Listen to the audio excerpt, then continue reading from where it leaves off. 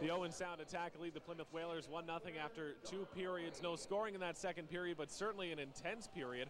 Now joined by Paul Bissonnette of the Owen Sound attack. And you're not much of a veteran as far as playoff experience, though. How are you taking in this game so far? Well, previous to the playoffs, we had about a week to prepare for Plymouth, and I was just kind of taking in what last year's experience was with the Owen Sound team. I mean, Patty gave me a little coming up on it. Just, it's going to be intense. I mean, you got to play 60 minutes, and everything happens quick. And I mean, your season could be over in a matter of no time. What types of things were you looking for when you were watching the Plymouth Whalers?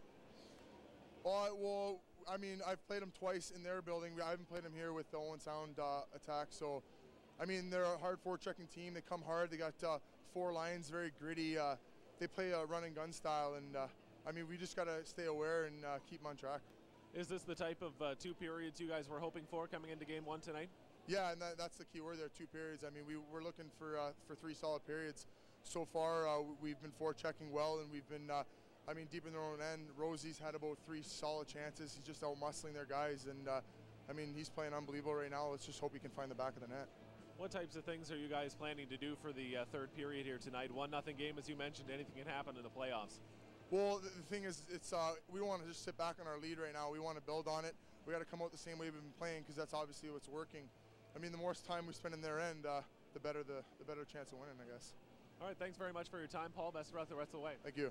Paul Bissonnette of the Owen Sound attack. We have more coming up in the second intermission. Stay tuned. You're watching OHL Primetime on Rogers Television.